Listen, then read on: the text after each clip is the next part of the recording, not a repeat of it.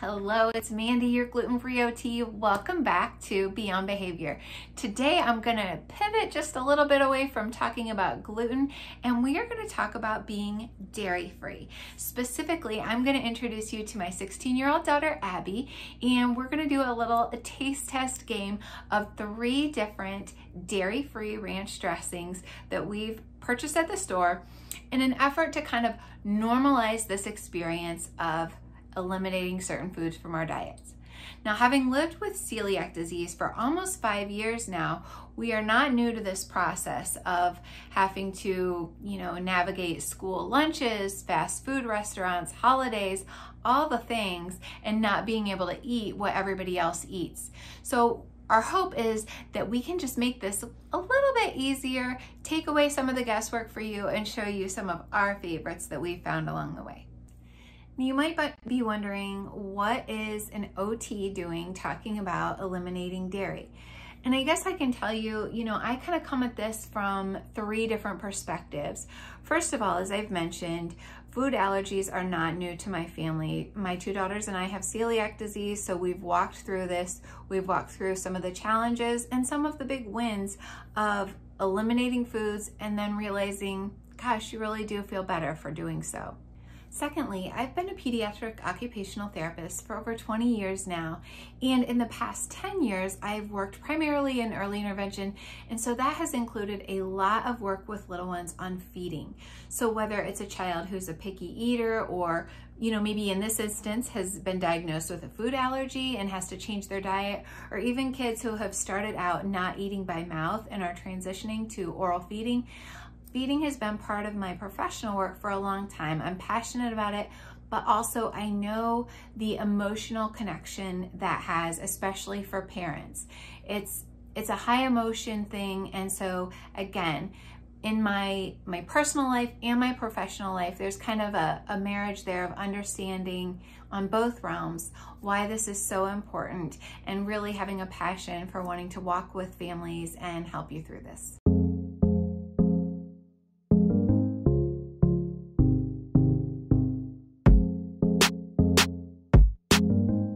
Right, this is my daughter Abby. Hello, Ab. Hi.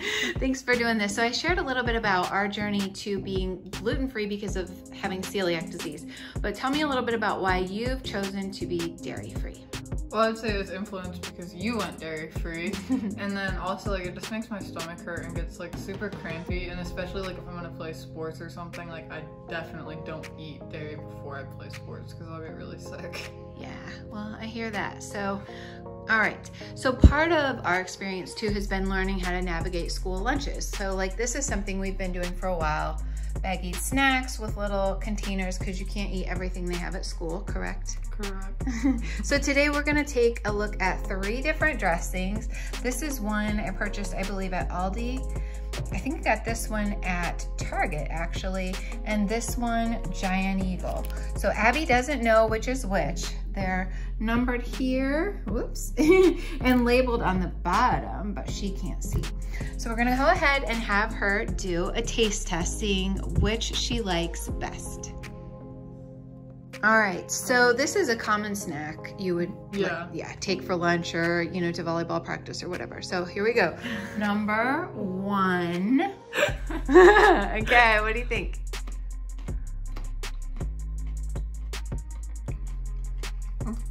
That's good. Okay, so we're looking at how does this compare, because we love the Hidden Valley, traditional Hidden Valley ranch dressing. How does that compare as far as taste, texture? That one I think was the thickest, would you say? Yeah. You wanna give it a stir so you can see how thick? Yeah. So almost like a, a dip that you get an actual vegetable dip, huh? Yeah, it tastes like garlic bread. Oh, okay, garlic bread. That's just the first thing that came in my head. Okay, so that's number 1. What do we have for number 2? I'm gonna try to get more ranch so I can really taste the ranch. Good. I don't like that one. Okay, what is that? What's the don't like? It tastes like vinegar. Vinegar, so a little bitter. Yeah, I don't like that one. So number 2, was it as thick as the others or No. a little bit runnier? Yeah. It has a more consistency of like ranch. More typical ranch. Okay. Oh, this one's thick too. Oh, number 3, nice and thick. Oh. Uh-oh. 3 is a no-go. Okay, so that was a pretty dramatic reaction. We had number 1. What would you say about number 1? That was the best. Best. Number 2. Tolerable. Tolerable. Number 3. Don't buy it. Don't buy it. Oh dear. Okay, so which one do you think was your favorite? Probably that one. Really? Okay, do you want to see what number that is? 1. 1. It has the same leaf thing in the same color, and it looks like it's thicker. Gotcha. Okay. All right. Well, what's number 2? Guessing this one. Okay, so that one's tolerable. Yeah. And number 3, I don't know. thumbs down. What even is this? Well, it was one of the selections that were dairy-free. So there you have it.